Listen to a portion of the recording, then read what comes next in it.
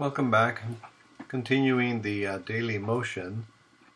This is the bottom of the previous page, so we're going to just continue on the next page and just kind of lay out how, as the Earth spins, basically the stars appear to rise in the east and set on the west. The sun, you of course see that during the daytime clearly, but we'll look a little bit more detail into the stars and talk more about the constellations as well. So, continuing on a new page, if you wouldn't mind, try to make your figures big enough and understandable for yourself. So, at the top of the page, I'm going to leave this area blank because it is a continuing of the series of lectures. You can renumber and rename this as you desire, but this is just a continuation. I'm going to go ahead and focus in on the notes here and then just continue. Again, the drawings, try to be as careful as you can, and as I'm drawing this, I'm going to try to do the same. So I'm going to draw a celestial sphere here, relatively large, like this. And I'm going to draw a horizon here, like this, and a backwards horizon in the back, like this. And I'm going to make the assumption that there's a little boat, if you will, floating in the middle of the ocean here, like that. Maybe put a little sail on it. Cutesy, but this is meant to be a little boat to indicate where we're at. And I'm going to put the coordinate, the cardinal points for direction. So this area will be north. If we were on a flat sea, that area would be pointing north. The opposite would be south. Label these two for me. And then, of course, this is east. And I'm going to skip west in the back just for clarity's sakes. Now, this area right here in the front, we would call the horizon. This is the horizon. Let me use a different color. This is the horizon.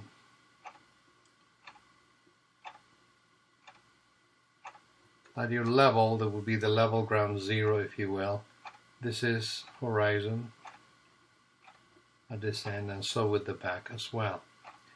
Now, a couple of things about this is when we look at, remember that this is a flat area where you're at, looking at our dome of our sphere. So if, say, for example, the North Star appears here, okay, I'm going to go ahead and put a little asterisk here and call that the North Star.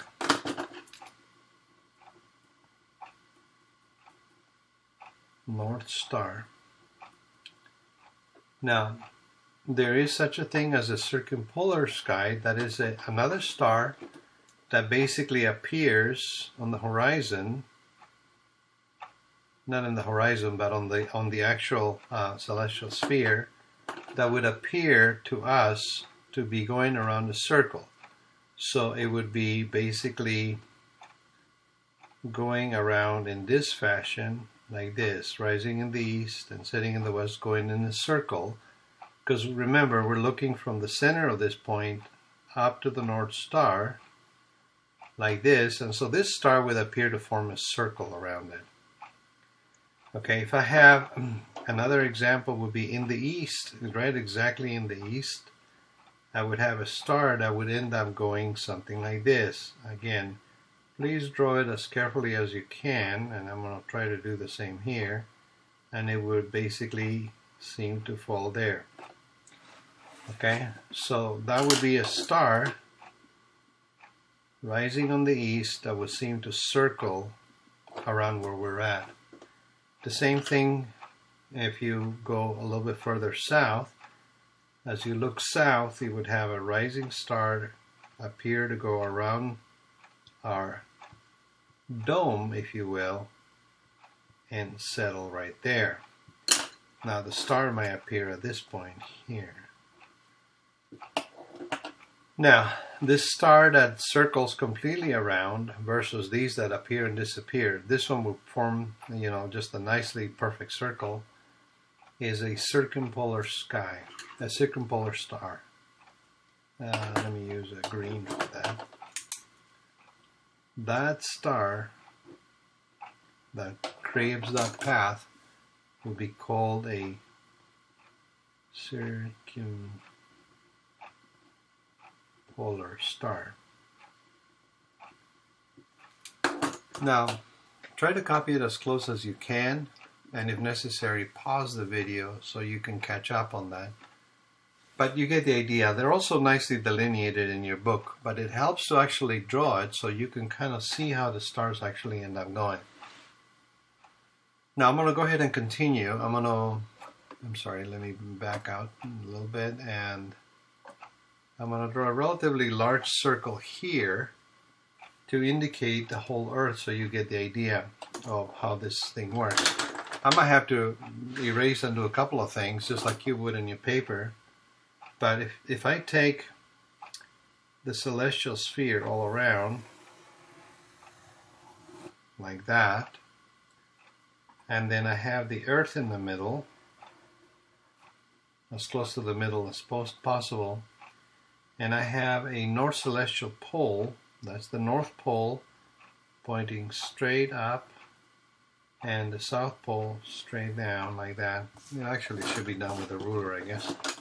Be a little bit closer, so bear with me as we go through this. I'm not the perfect artiste, but we can definitely try to do a better job, right?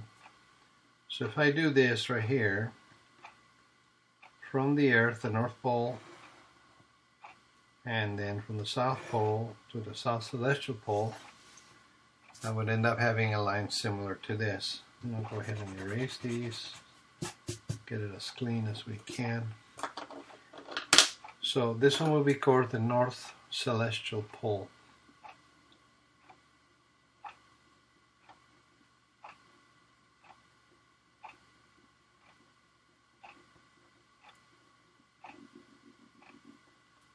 This one will be our North Pole.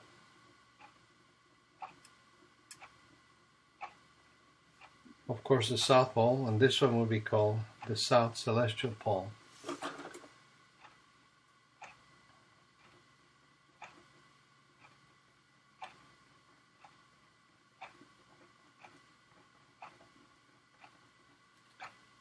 Okay, so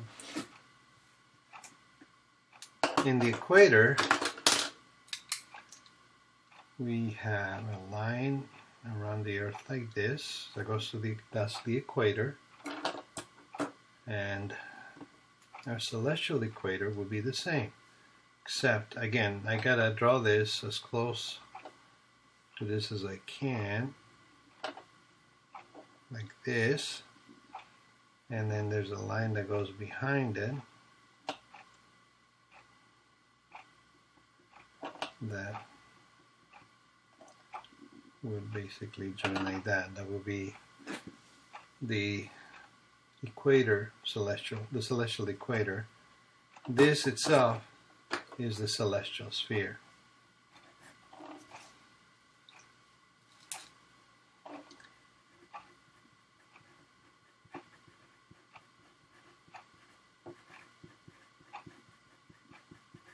Celestial sphere.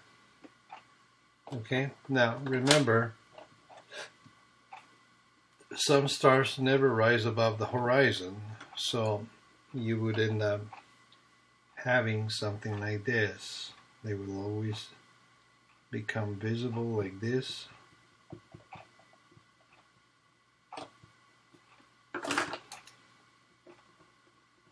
Some stars never rise above the horizon.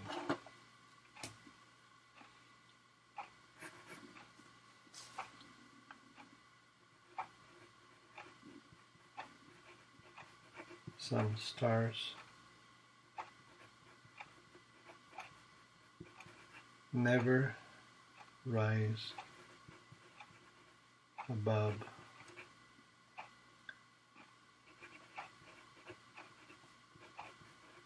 horizon.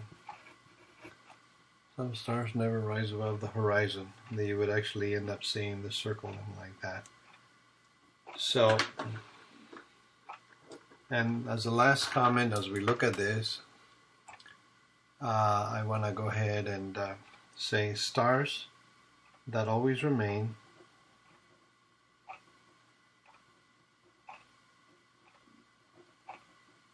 that always remain above the horizon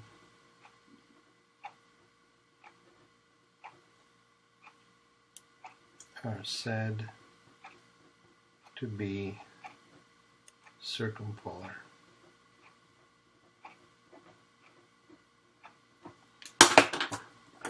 Okay.